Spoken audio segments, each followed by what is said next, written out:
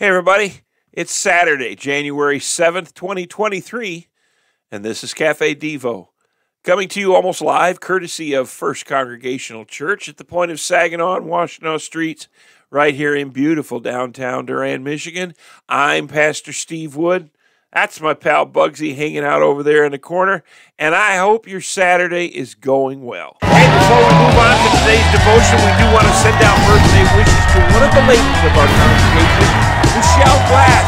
Hey, Michelle, it's your birthday. All of us here at First Congregational Church wish you and your entire family a great day. We wish you a happy birthday, and we all love you. And all together we say, Happy birthday!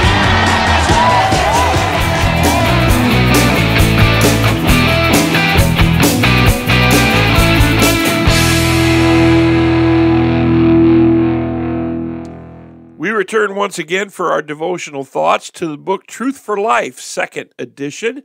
It was written by Pastor Alistair Begg and is copyright 2022. Good Book Company. John 17:17. Sanctify them in the truth. Your word is truth. Post-Enlightenment rationalist materialist culture. Well, what a mouthful. It has cooked up all sorts of enticing solutions to humanity's greatest questions and dilemmas. We're told that science has already delivered a death blow to religion, and any talk of God or the Bible is dismissed as superstition of a bygone era. The Christian faith is regarded as a leap into the dark, a leap into intellectual oblivion. One of the greatest challenges to faith in Christ, then, is whether we will take God at His word and be satisfied with what He says. In our cultural milieu, it's good for us to periodically ask ourselves, do I believe the Bible? Am I actually prepared to trust what it says? We can have confidence in the testimony of Scripture for all kinds of reasons. We can consider the undeniable integrity of the manuscripts, the historical reliability down to the details of its claims, or even the way it has engendered faith across cultures for well over 2,000 years. But there's actually a reason that's even more fundamental than these or other defenses we can muster.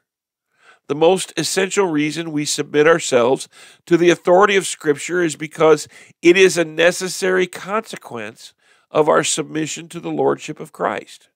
Our Lord Jesus believed the Bible. Therefore, so do we.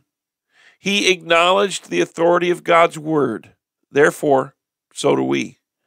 In His high priestly prayer on the night before He died, Jesus prayed to the Father, sanctify them in the truth. Your word is truth. I read that at the beginning.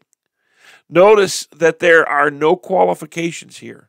According to Jesus, God's word simply is truth.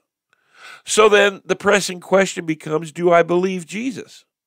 And if I believe Jesus, then I believe the words He spoke. Therefore, I accept what He taught about the Scriptures. Therefore, I embrace the Bible, just as He did.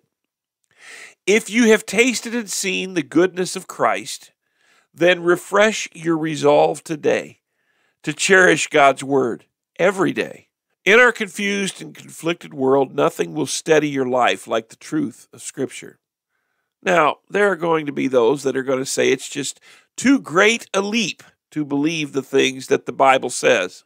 But the truth is, when you read Scriptures in faith, it is God's word that you are reading. And every word is true. You'll find them to be a lamp to your feet and a light to your path. Now, Father, we thank You for Your love and Your grace this day. We thank You, Father, for all that You've blessed us with and for the truth of Your word. Give us a hunger and a thirst for Your word, Lord, and thank You for what we've learned from You here today. Bless us with Your presence and Your guidance, we pray. In Jesus' name, amen. Well, that's going to do it for us on this Saturday edition of CafeDevo. I hope you're having a great weekend. I'm Pastor Steve Wood, and I'm out of here for now. God bless you, my friends. I'll see you tomorrow.